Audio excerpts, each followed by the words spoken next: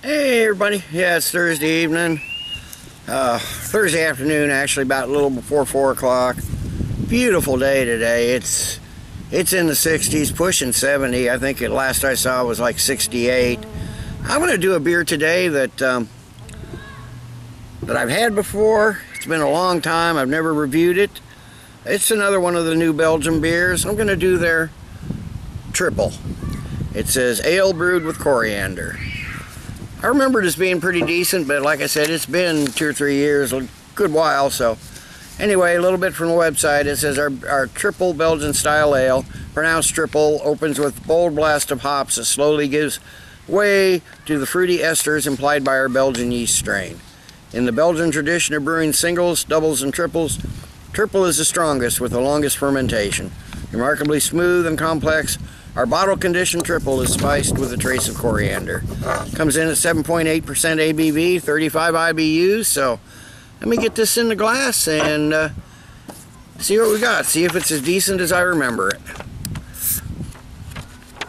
Like I said, it's about, I think the last I saw was 68. It's a bit breezy today, but there we go. Really nice day. So perfect day to be out in the park. They've closed the gates. I had to walk in. So this is a table fairly close to the gates. I didn't want to walk too far, so I get this in the tulip glass here, and yeah, I'm not going to get quite everything in there, but they say bottle conditioned. That looks fairly clear.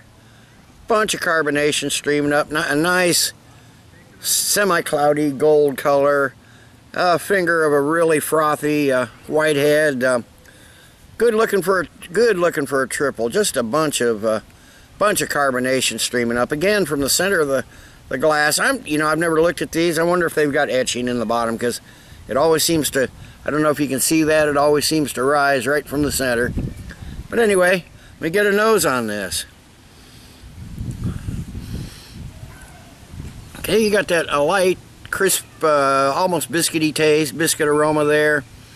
Bit of lemon and spice, almost slight honey note, little herbs. You're definitely getting that coriander that they said it's brewed with. That's the only one they mentioned. Just a hint of clove and cinnamon, maybe just even a touch of banana. Most of those Belgian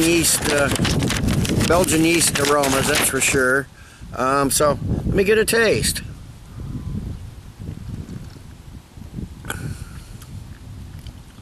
Yeah, it's real similar to the smell. You're getting that yeasty biscuit taste, a little lemon, a little spice. Definitely getting that coriander. Getting a nice rich malt flavor though too. There's some cloves, possibly nutmeg, little fresh wheat. It's almost like a, almost like a saison flavor to it. Little candy sugar. I am getting just a bit of aftertaste. It's kind of a sweet sour mix right there on the aftertaste. Alcohol is a little noticeable on the in the taste. It's light though. It's a really nice dry and light mouthfeel, really nice dry on the finish.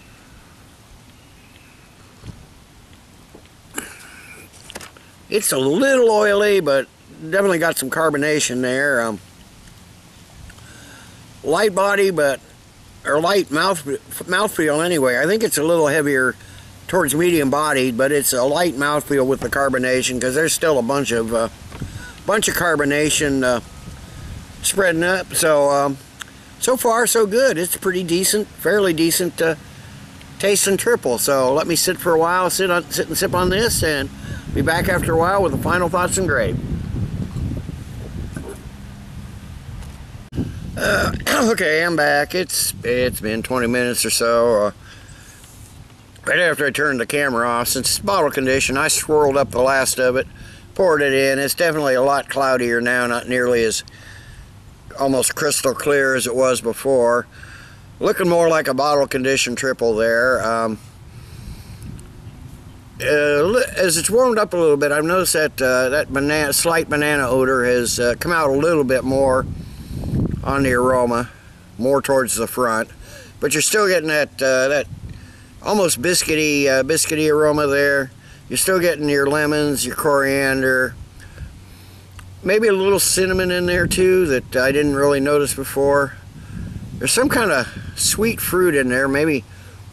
I'm not sure what it is, like persimmon or something like that. Some odd sweet fruit in there too that's got a really nice aroma and blends well with everything in here.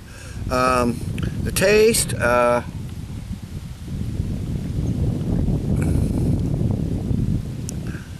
little bit more of the banana on the taste, but still not as much as it's come out on the aroma.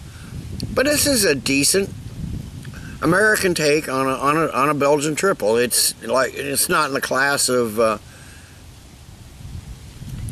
you know, any of the Trappist beers or anything like that for sure, but it's decent. It's leaving some nice. The head regenerates fairly easily, and it's leaving some nice lacing down the glass. A little bit of alcohol legs is what little bit it's warmed up in this 60-some degree weather. I'm not noticing the alcohol quite so much. This is a decent triple. It's nothing special. It might be a good starter triple for somebody if you want to get them introduced to the style. But you know, if you really like good Belgian triples, you could pass it by. But it's still a decent drinkable beer, worth a try. That's for sure. I could probably pound down 4 or 5 of these, especially in hot weather, which of course this isn't, but I could probably pound down 4 or 5 of these with no problem. It's worth a shot.